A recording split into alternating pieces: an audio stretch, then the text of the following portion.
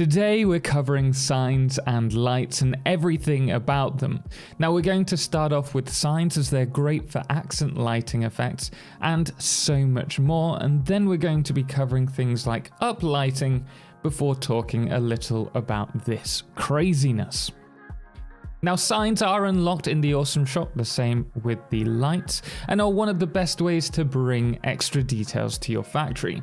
Of course, they can be used as general signage, something that you'll often see in people's storage areas. However, we're all about using them for trimming and cutting into items like you can see here. However, before we talk about that, we need to know the snapping points. So signs will always try to place themselves horizontally. However, if you place them on top of a horizontally placed beam, they will cross over the beam rather than snap along the beam. So if you do want to place a sign to run along the top of a beam, you either have to place a small beam in the opposite direction and then snap the sign across that beam, followed by snapping extra signs to the sign that you placed. Or another easier method, which you might not realize, is that if you turn the beam, if you rotate it by one increment, you'll notice that the signs now snap along the beam. Now, if you then rotate the beam a whole 90 degrees instead of just one increment, we can run the signs along the top. Unfortunately though, we're still left snapping the signs individually along the whole of the beam, for the time being at least. Let's just hope in the future that we can zoop the signs. That would be a huge quality of life upgrade in my mind. But thank you, Lucky Blessings, because we can actually copy and paste signs to other signs. So just Control-C and then Control-V to paste.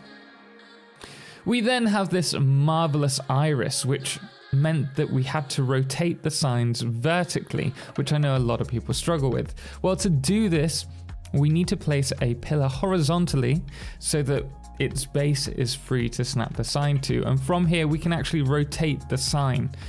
It will spin around either clockwise or anti-clockwise like a clock, and once you have the position, you will need to then snap more signs to the signs. And that's how we've done this. The next thing that we're going to be looking at is for sign usage is trimming, or what we often call accent lighting. Now, I like to color the sign in one base color, then turn the emission up to 2. This gives off a great glow, which you'll see me use often in my factories. It's almost like a cyberpunk-esque kind of neon feeling that you get with it. Now, you can also use signs as parts of walls to give your factory a high-tech kind of feel to them. I definitely feel this is very matrixy.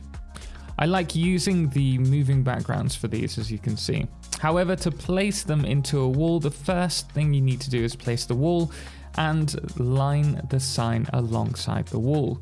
From here, snap the signs to other signs so that they're all in line, because if they're not in line with one another, they can have weirdly different starting and finishing positions for moving signage backgrounds. Now, if you want your signs to reflect, which give this lovely little effect here, then make sure that you select glossy rather than matte if you just prefer them to show the exact color of the actual sign, then select matte. Some signs can also be clipped into others. This doesn't work for all though, so it does come down to experimentation.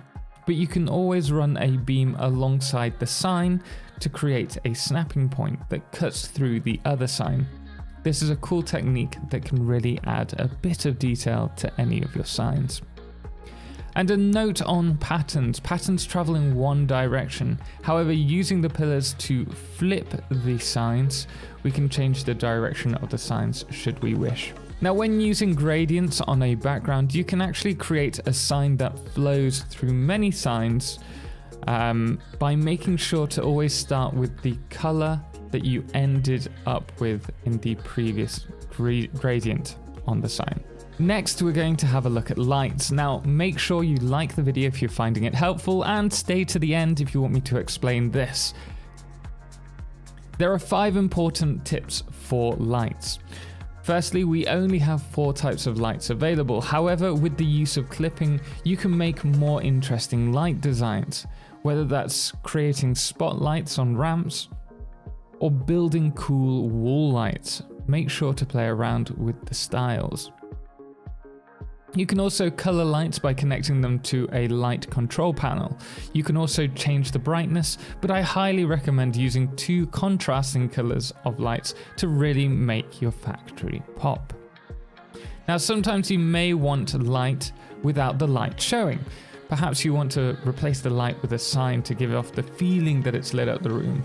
Well, you can actually do this by covering up the ceiling where the light is with a walkway. And to be specific, it's the T-crossing walkways, as this still allows light to pass through, unlike beams and foundations. So this definitely gives you much more freedom to play around with the decorational aspect of signs, and something worth giving a go. Now, personally, when I'm walking around, I love seeing how historic buildings are lit up at night from the floor upwards. And we can actually do this in game by placing a wall-mounted floodlight on a diagonal wall. The smaller the incline, the more range the wall-mounted floodlight has for looking up vertically. And finally, we can focus the light beams using, well, beams. Yes, beams will block part of the light out, providing it's off-center to the actual light. A center-placed beam on a light will actually block all light. So play around with that. I like creating boxes so that you can specifically see what's going on in the factory below, or changing the angle in which the light leaves, like on the front of my factory here. Now, you're probably wondering how this spectacular light show was done. Well, this was built by Pobkac and done using the mod Light Control, which makes use of the ArtNet or DMX software, which is used in stage lighting. So if you know what you're doing and have the given software, you can actually recreate stage style designs or even runway lighting, which looks amazing. Now, if you want to see more cool lighting designs, then do make sure to join Pobkac's stream. I'll put a link to his Twitch account in the description below. And if you want more factory design tips, check out my video on 20 plus decorational tips for update 5. I'll place it here. Thanks goes to all of our supporters, most notably our Solo Eclipse patrons, The Calamity, Cerebral Tag, James Irwin, Jerry 2, Pobkac, and Firefless, as well as our Lunars, Dixie, Chris, Lord of July, and Ben, and finally today's Blood Moon, Chick Norris. As always, guys, ciao for now.